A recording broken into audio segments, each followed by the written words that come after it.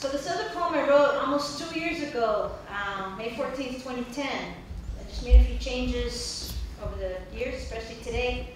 It's called End of an Affair. Goodbye, United States. It's clear you don't want me.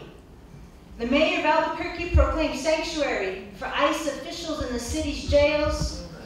He gave La Migra the right to harass our sisters and brothers off the street, just as AP does on the streets. Farewell, US. Arizona's cancer is spreading internally. First, that sheriff plays like he's in a bad 1940s Hollywood movie. Then he doesn't investigate more than 400 sex crimes where the victims were brown and dozens were children.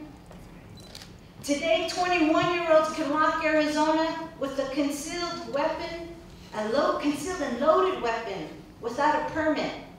But students can't read books like Occupied America, because America isn't occupied.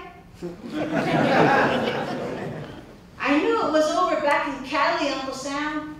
You want to send my children who've grown up here to places they've never been, or are too young to remember. I knew it was over years ago when I found the numbers 187, 209 lining your pockets. I was a fool to think I could change you. But now, basta ya, no más. I know you don't like it when I speak Mexican. You studied in Spain, where their Spanish sounds like French or Italian, where they look French or Italian. Sam, I'm tired of having a second-class accent in your ears and a third-world body in your hands. Come on, Sammy. No one can say we didn't try. You tried to conquer me, I tried to survive you.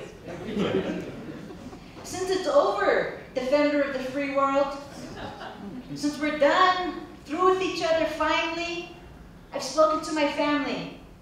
The ones who tend the yards, clean the pools, deliver the mail, answer the phones, make the copies, move the furniture, drive the trucks, fix the cars, cash the checks that the banks won't.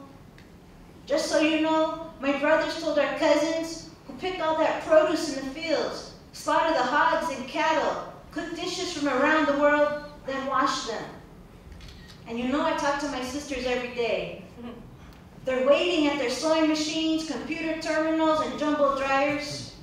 Our aunts and uncles are standing by their vacuum cleaners and shampooers on the office floors. My nieces and nephews have stopped asking, may I help you? You want fries with that? Yes, they're waiting for you. This is our border between our past and our future. Our past where you invaded, and our future where you're evicted.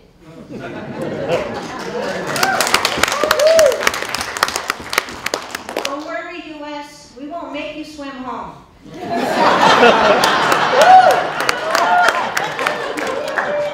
We don't hold you to the same standards we hold for ourselves. Our shipbuilders crafted a fleet that will carry your funny hats, ruffled shirts, those black shoes with big brass buckles, all your guns, all your diseases, and you. Back to where you came from. Yeah.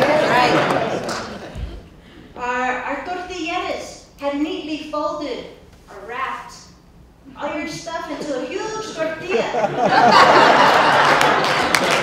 So you have a snack for your journey. US, Uncle, Sam, look on the bright side. They got democracy and freedom over there, religious freedom over there. The two things you came here for. Consider yourself mission accomplished. What's that? Radical, revolutionary, communist, socialist, crazy, outlaw, savage? Me? If those words mean I reject, you're condemning my gods and goddesses, taking my land and water, throwing my people in jail, locking up my books, telling me who to love, how many children I can have, and all the rest because of your restrictions, rules, laws, then yes, they're all true. You're right. I've never changed. And God, mine, you can have yours back. Only knows that I've been praying for this day since the first book banning on our land, when your cousin burned my codexes. Yep. So Defender, I suggest you call your primo, because I'm going to bed, to sleep, to dream the sweetest dream, freedom. Thank you.